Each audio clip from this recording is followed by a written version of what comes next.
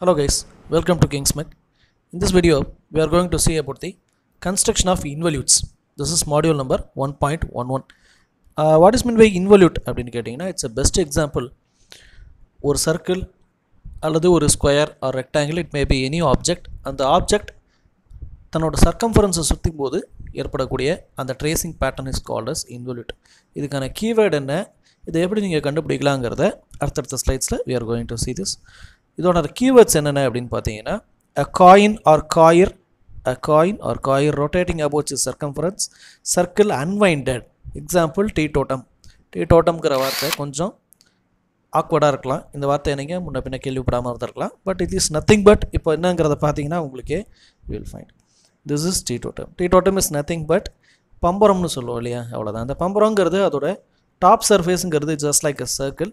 இது உள்ளார என்ன பண்ணுவோன்னா இதுக்கு மேல் பகுதியில் ஃபுல்லாக லைக் த்ரெட்டை கட்டிட்டு என்ன பண்ணுவோம், சுற்றி வச்சுருப்போம். சுற்றிட்டு அதை ஃபைனலாக வச்சு ரிலீஸ் பண்ணும்போது அதோட சர்க்கம்ஃபரன்ஸுக்கு ஏற்ற மாதிரி அது சுற்றுது இல்லையா. ஸோ அந்த சர்க்கம்ஃபரன்ஸோட பாத் ட்ரேஸ் என்ன அப்படிங்கிறத கண்டுபிடிக்கிறது தான் கன்ஸ்ட்ரக்ஷன் ஆஃப் இன்வொல்யூட்ஸ். இப்போ டேரெக்டாக ஒரு ப்ராப்ளத்துக்கு போனோம்னா you can understand. So going with a problem.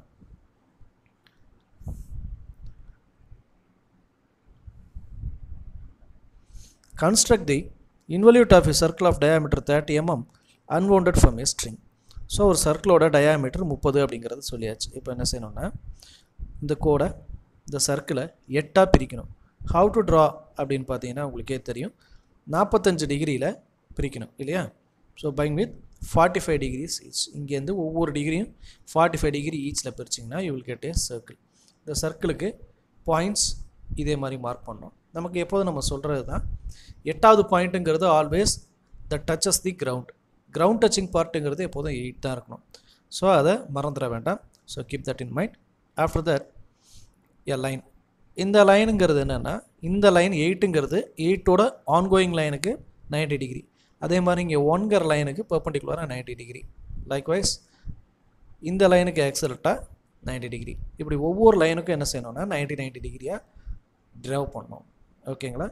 So இந்த 90 டிகிரி எப்படி வந்ததுங்கிறத அகைன் ஒரு தடவை சொல்கிறேன்.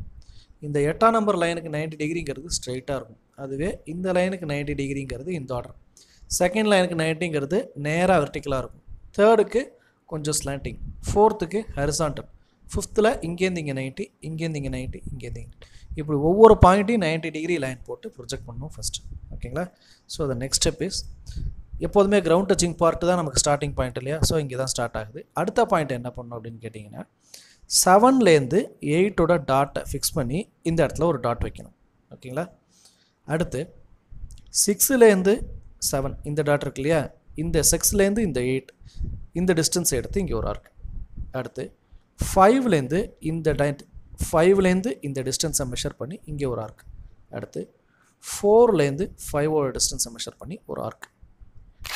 3லேருந்து 4ஓட லைனை மெஷர் பண்ணி ஒரு ஆர்க். 2லேருந்து இந்த டிஸ்டன்ஸை மெஷர் பண்ணி ஒரு ஆர்க். அடுத்து ஃபைனல் இங்கேருந்து இந்த டிஸ்டன்ஸை மெஷர் பண்ணி ஒரு ஆர்க். இப்படி எல்லாத்துக்கும் ஒரு பாயிண்ட் மாதிரி ஃபிக்ஸ் பண்ணி ஆர்க் மாதிரி பாயிண்ட் போட்டு ஃபிக்ஸ் பண்ணுங்க. அந்த பாயிண்ட்ஸுக்கு நம்பர் கொடுக்கணும் இல்லையா. 7லேருந்து நம்ம கட் பண்ணதுனால இதுக்கு பேர் 7 டேஷ். 6ஓட லைனில் வந்திருக்குன்னா 6 டேஷ். 5வது லைனில் வந்தது 5 டேஷ். 4லேருந்து வந்தால் 4 டேஷ். 3லேருந்து வந்தால் 3 டேஷ். 2லேருந்து வந்தால் 2 டேஷ். செகண்ட்லேருந்து வந்தால் 1 டேஷ். லைக்வைஸ் இங்கே இருக்கக்கூடிய ஃபைனல் திஸ் ஒன் இஸ் 1லேருந்து இங்கே வரக்கூடியது 8 டேஷ். இப்போ என்ன செய்கிறோன்னா இதுலேருந்து, ஏன்னா இந்த லைன் 8 தான் இல்லையா, 8லேருந்து தான் எடுக்கிறோங்கிறனால திஸ் ஒன் இஸ் 8 டேஷ். இப்போ ஒவ்வொரு பாயிண்ட்ஸ் மேட்ச் பாயிண்ட்ஸ் இருக்கு இல்லையா, அந்த மேட்ச் பாயிண்ட்ஸ் எல்லாத்தையும் கர்வ்ஸ் மூலமாக இணைக்கணும். Like this.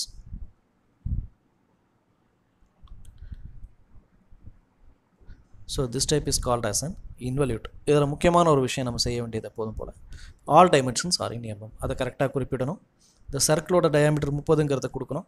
1 டேஷ் 2 டேஷ் இந்த வேலையெல்லாம் கொடுக்கணும். இந்த ஆரோ மார்க்குங்கிறது மட்டும் உங்களோட புரிதலுக்காக நான் பண்ணியிருக்கேன். அதை நீங்கள் பண்ணணுங்கிற அவசியம் கிடையாது. பட் இது என்னங்கிறத தெரிஞ்சுக்கிறதுக்காக. ஸோ இதோடய நம்ம இன்னொரு எக்ஸாம்பிளுக்குள்ளே கூட போகிறோம். So that example is construct an involute of a Pentagon of 30 mm base unwinded from a string. So this is your Pentagon. இந்த பென்டகன் இப்படி தான் இருக்கணுமா, இந்த டிப்பில் அது பேஸ் பண்ணியிருக்கக்கூடாதா அப்படின்னு கேட்கலாம். அவங்க எதுவும் கொடுக்கல, அதனால் நம்ம டேரெக்டாக ப்ளைனாக எடுத்துருக்கோம். ஸோ இதோட டைமென்ஷன்ஸ் பார்த்தீங்கன்னா 30 mm ஓகேவா? இப்போ இதில் 1 2 3 4 5 5 பாயிண்ட்ஸ் பிரிச்சாச்சு. இதுலேருந்து பாயிண்ட் நம்பர் 1லேருந்து 90 டிகிரி பிரிக்கணும்.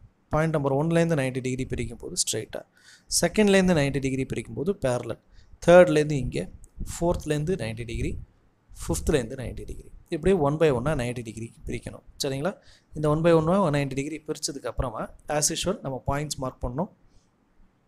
So this is your oval. இந்த ஓவல்ங்கிறது ஸ்டார்டிங் பாயிண்ட், இங்கேருந்து ஆரம்பிக்கலாம், இங்கேருந்து ஆரம்பிக்கலாம். ஸோ இங்கே ஆரம்பிக்கிறோம். அடுத்து இந்த ஆரோ மார்க் செகண்ட்லேருந்து 1ஓட டிஸ்டன்ஸை மெஷர் பண்ணி அடிக்கணும். அதுதான் இந்த பாயிண்ட்டு. அடுத்து தேர்ட்லேருந்து செகண்டோட டிஸ்டன்ஸ், 2லேருந்து 3ஓட டிஸ்டன்ஸை மார்க் பண்ணி இங்கே அடிக்கிறோம்.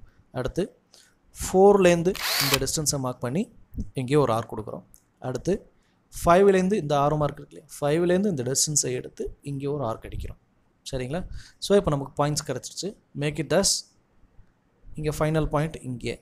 ஸோ இதுக்கு நேமிங் 1 2 3 4 5 இந்த ஆர்டர் கொடுத்ததுக்கப்புறம் இதை 1 by 1 கர்வ்ஸ் மூலமாக இணைக்கணும். சரிங்களா? ஸோ இதான் இன்வல்யூட்டுக்கான 2 ஒர்க்கிங் எக்ஸாம்பிள். இன்வல்யூட் ஏன் நம்ம ஃபைனலாக நடத்தணும் அப்படின்னு கேட்டிங்கன்னா, இன்வல்யூட் கொஸ்டின்ஸ் கேட்குறதுங்கிறது ரொம்ப ரொம்ப ரேர். சில நேரம் இது என்ன கொஸ்டின்னு புரியாமல் இருக்கிற மாதிரி கொஸ்டினில் நிறைய கீவேர்ட்ஸ் போட்டு குழப்புற மாதிரி இருக்கும். ஆனால் என்ன பண்ணிடுவாங்க அப்படின்னு கேட்டிங்கன்னா, இவங்க கேட்டிருக்கிறது சைக்ளாய்டுன்னு நினச்சிட்டு சைக்ளாய்டை வரைஞ்சி வச்சுருவாங்க. ஸோ அதனால தான் இந்த கீவேர்டு இருந்தால் இதான் வருங்கிறத சொல்லணும் அப்படிங்கிறதுக்காகவும், இது ஓரளவுக்கு இம்பார்ட்டன்ஸ் கொஞ்சம் கம்மிங்கிறதுனால கடைசியாகவும் இதை கொடுக்குறோம். சரிங்களா? So தேர்பை we have completed our first unit. So second யூனிட்லேருந்து இதுக்கப்புறம் வெவ்வேறு டைப் ஆஃப் கான்செப்ட்ஸ் இருக்குது. அது என்னங்கிறத we are going to see that. முக்கியமான விஷயம் as usual all dimensions R இன் mm, அதை கரெக்டாக மார்க் பண்ணணும். So தேர்பை we have completed our first unit. Keep supporting. Doubts இருந்தால் ஃபீட்பேக்கில் கேளுங்க. ஆடியோ குவாலிட்டி, வீடியோ குவாலிட்டியை பற்றி எந்த ஒரு கன்வீனியன்ஸ் இருந்தாலும், எந்த ஒரு கிரீவன்சஸ் இருந்தாலும் please inform in the feedback section, comment section. Thank you.